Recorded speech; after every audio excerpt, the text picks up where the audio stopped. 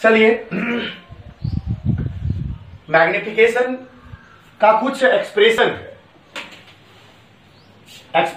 Magnification जैसा कि पहले पिछले क्लास में बताया गया, मैग्निफिकेशन का एक्सप्रेशन है कनकेव मिरर के लिए इसको प्रूव करना, कनकेव मिरर के लिए इसको प्रूव करना। तो आपके सामने कनकेव मिरर इमेज फॉर्म कराएंगे किसी भी ऑब्जेक्ट को लेकर के।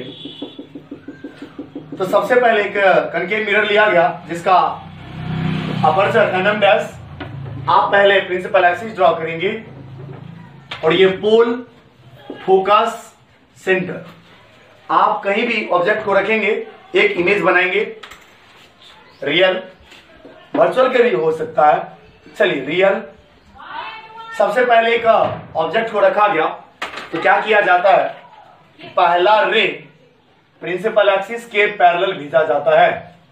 भेजने के बाद ये रिफ्लेक्ट होता है और रिफ्लेक्ट होकर कहां से, फोकस से। As rule, if any ray is parallel to principal axis after reflection it passes from focus and दूसरा रे हम क्या करते हैं, पोल से ही भेज देते हैं। लीजिए, आपको तो पता है पोल से भेजने के बाद सेम एंगल बनाते हुए वो आपको रिफ्लेक्ट हो जाएगा, तो सेम एंगल बनाते हुए हम रिफ्लेक्ट करा देते हैं। ऐसे भी अगर आप सिचुएशन के केस के हिसाब से समझेंगे तो जब ऑब्जेक्ट बियॉन्ड सेंटर होता है तो image is form between centre and focus. तो आप अगर ध्यान से देखें तो इमेज का फॉर्मेशन हो चुका है, यहां से प्रिंसिपल एक्सिस को ज्वाइन किया गया और इस तरीके से इमेज का फॉर्मेशन क्लियर है, A B, A dash, B dash. अब यहां भी दो ट्रायंगल को सिमिलर करना है, सिमिलरिटी के लॉज को फॉलो करते हुए। सबसे पहले प्रूफ है तो गिवन दैट तो लिखना ही होगा। गिवन दैट सुनिए, from diagram it is clear that mm dash, वही है, ट्रू कॉपी पेस्ट है कि mm dash is a concave mirror and an object AB is placed in front of the mirror, its real and inverted image A dash B dash is formed. Again I repeat, from diagram it is clear that mm dash is a concave mirror and an object AB is placed in front of the mirror and its real and inverted image A dash B dash is formed. और यहाँ पर कोई construction नहीं है, direct हम लोग proof पे आएंगे गिवन दैट को लिखने के बाद। चलिए प्रूफ देना शुरू करें। अगर आप ध्यान से देखें ट्रायंगल को ए बी पी, डायरेक्ट पोल पर आइए, A B P, A dash B dash P, यानी ऐसा ट्रायंगल बना हुआ है। आप अगर ध्यान दे तो ये है ए बी पी, ये है आपका ए डैश बी डैश पी, इस तरीके से। बताइए ये दोनों एंगल इक्वल होगा फ्रॉम लॉज ऑफ रिफ्लेक्शन?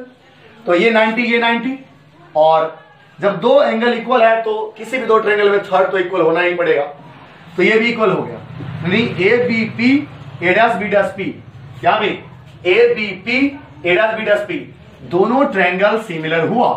आइए triangle A B P similar triangle A dash B dash P, तो अब साइड का रेशियो से हम कर सकते हैं, A B by dash B dash, A B bye A dash B dash, आगे बी से लेकर पी तक, यहां बी है, बी से लेकर पी तक BP bye B dash P, BP bye B dash P. अगर आप यहां ध्यान से देखेंगे ये पहले से पोल दिया हुआ है, पी है उसमें आया है, यानी सभी डिस्टेंस पोल से मेजर किया हुआ है।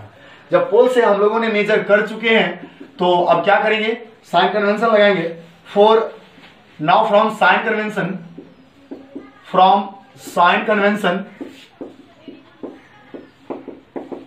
आप देखिए ए बी क्या है, ए बी, इस बार ए बी है height of object. Height of object को क्या माना जाए, h1 प्लस में होगा, सोचने वाली बात है, क्यों, क्योंकि अपवार्ड डिस्टेंस है।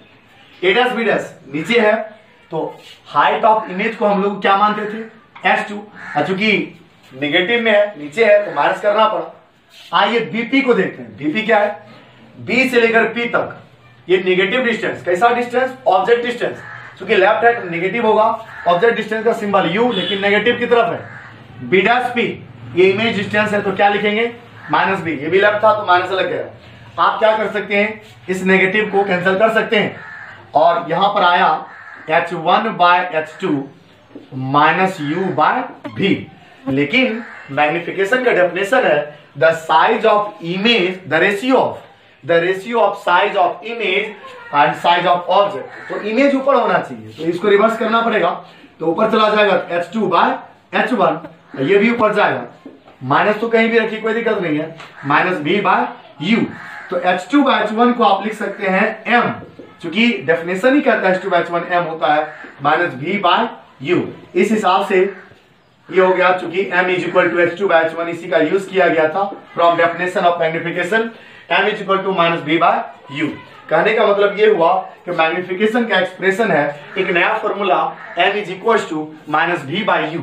ये तो हम लोग प्रूव किए, किसमें एक्सप्रेशन लाए, किसमें, कनकेव में, और ठीक इसी तरीके से कन्वेक्स में भी इसको प्रूव किया जाएगा। इसको रिवाइज करें और खुद से बनाएं।